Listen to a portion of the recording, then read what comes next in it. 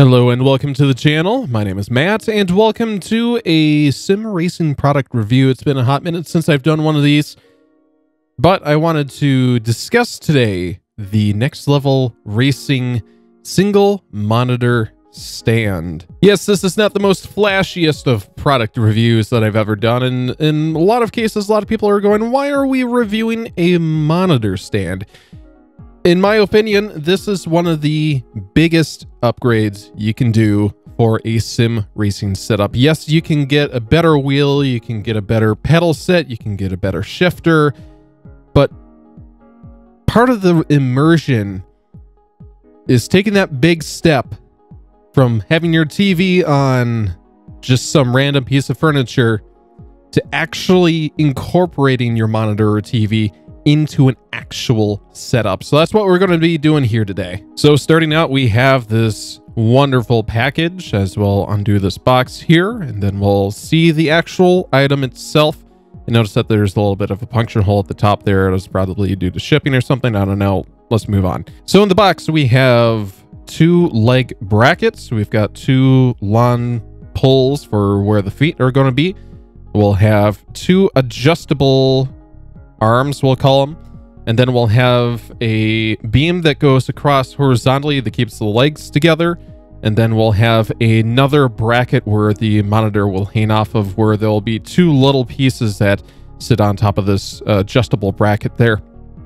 Of course, we get lots and lots of screws and nuts and Allen wrenches and all sorts of goodies there. I'm going to be honest, there's going to be a lot more than you're going to need. Thankfully, they'll give you quite a few extras, so if you lose one or two screws, nuts and whatnot, it's going to be pretty easily replaceable there, which is quite nice.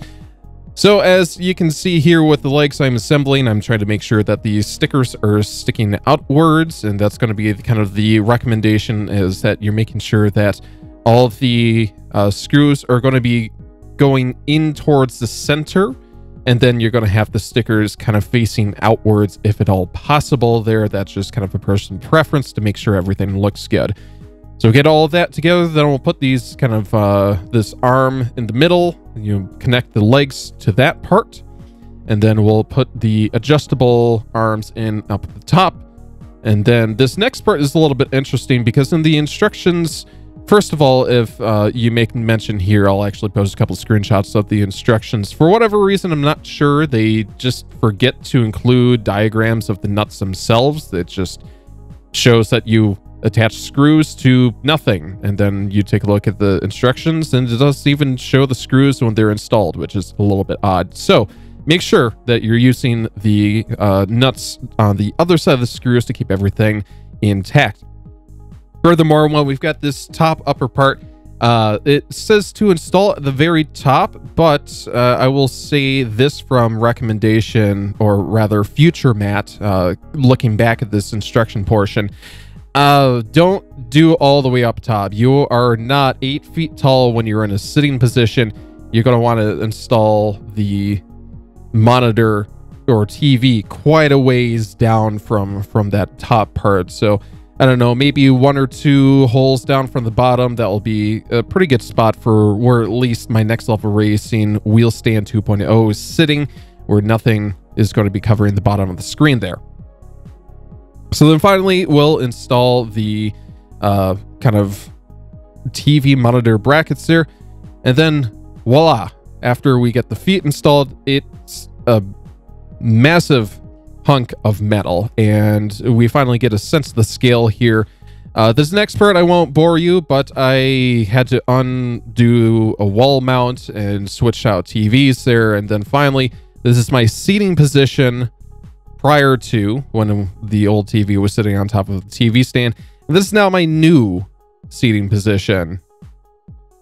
Going back, you'll see that this is kind of why I say that you want to lower the monitor, because this is even already after lowering it 1 or 2 spots, and it's still way too high. Oh my God, look at that. This is quite the difference. All right, so we're finally in a race, and my God, is it a world of difference. So keep in mind, both of the TVs that I have are 1080p 32 inches. So I've got the original setup was a monitor or TV about 6-7 feet away, and then now this is within like 3 feet maybe of where my eyesight is. And I wish I could tell the like describe the difference to you, because it is such a awesome, sensational difference. Because originally, it being so far away, you really felt like you were playing a game. But this, because it's so close, the sense of immersion is so much better. Like now I can kind of see in the peripherals along the side of my car where I'd probably be able to see where somebody is starting to sneak up alongside me. I really couldn't before. But something to keep in mind. I wouldn't call it a negative or wouldn't call it a disappointment, but just to keep in mind that when you're moving your monitor so much further forward, closer towards you, it is... You'll notice that instinctively you're looking towards the middle of the screen, so you're able to sense depth perception quite a bit better. But one of the negatives to go with it is that your eyes are having to move a lot further than they used to. I'm noticing that, you know, before I could basically in the peripherals tell what my lap time was pretty much at all times, because the lap timer was like right above where my eyes were looking when you're, you know, looking towards the apex or looking for vehicles coming, you know, that you're catching up to. Now it's like you have to physically look up further. I know the monitor's a little bit high, so I can adjust that and make it a little bit better so it isn't as far out of range.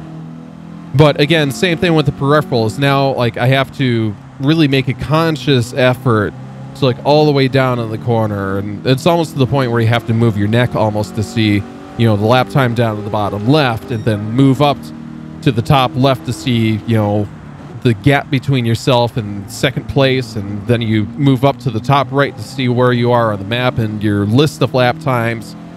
So again, it's not really a negative per se, because the trade-off is that the monitor fills your field of view, and again just increases that level of immersion tenfold. It no longer feels like you're really playing much of course you're playing a game, but like when you're looking across the room you seem less involved. But with this, I see very much more involved, and it's really interesting because before I didn't worry about like my central seating position, but now when I'm sitting here, it's like kind of weird that you're in an American muscle car and you're sitting dead center. It's almost like you want to adjust the camera so you're a little bit more offset, so you're a little bit more with the realism. So it's pretty interesting. All right, I'm going to restart this race one last time just because I was on that tangent. I kind of want to see the difference. So this is the camera angle. Yeah, you guys don't really see it. That's fine. Whoa. Holy crap. That is absolutely... Again, you guys think I'm exaggerating, but again, this is so different now that everything is so close. I think this might be like my new preferred driving angle, or camera angle at least, because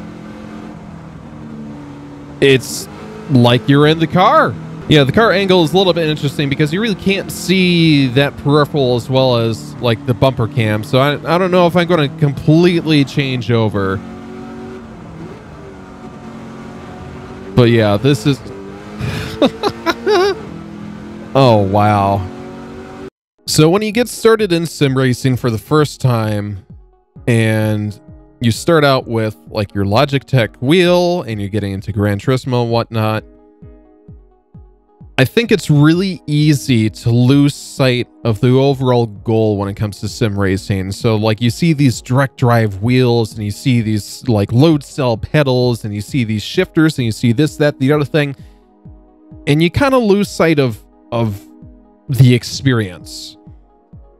And with all the peripherals that I've acquired throughout the years, of all the different things that I've tested, whether it be like the Next Level Racing kind of cushion where it gives like that sensation, which honestly, now that I look back on it, was a pretty cool thing, to testing out various direct drive wheels, to testing out various different wheels. I think at the end of the day, the biggest change that you can do is get a monitor stand. I did not realize how big of a difference it would make between all the other peripherals and just having it closer. So for $200, it is a fantastic product to get. I think it's before you get like wheel stands and this, that, the other thing, get a monitor stand. Get a 32-inch monitor, 1080p, 4K, whatever you want, doesn't matter. Get the monitor stand first. I think it's that important. Before you get direct drive wheels, before you get seats, before you get all that stuff, get a monitor stand. Make sure that whatever you're looking at fills your field of view, field of vision. Because I think that's going to be the biggest difference between all the other things that you can get peripheral-wise to get the greatest sense of immersion. So I'm astonished.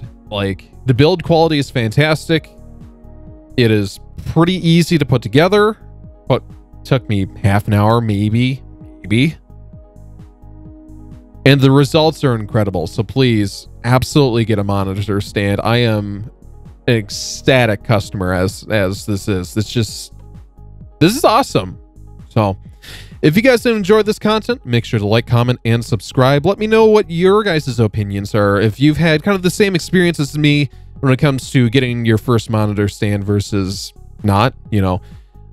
Let me know down in the comments section what you guys are all thinking, because man, oh man, I am just absolutely impressed. So, again, thanks so much for watching. Hope you guys have a great day today. Take care. Bye.